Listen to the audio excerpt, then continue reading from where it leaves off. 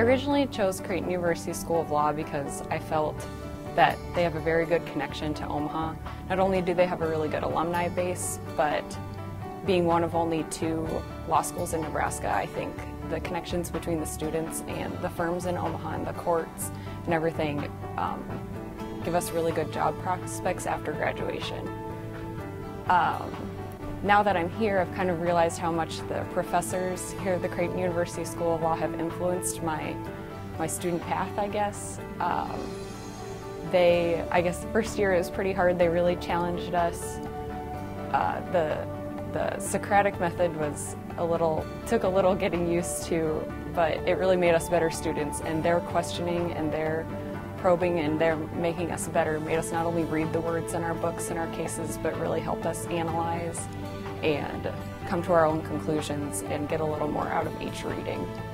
The professors here have a very good open door policy that they actually abide to. I always feel very comfortable walking into any of their offices. And I know that I can talk to any of them about not just my student needs or my classroom needs, but also my future and my job and anything that I'd need.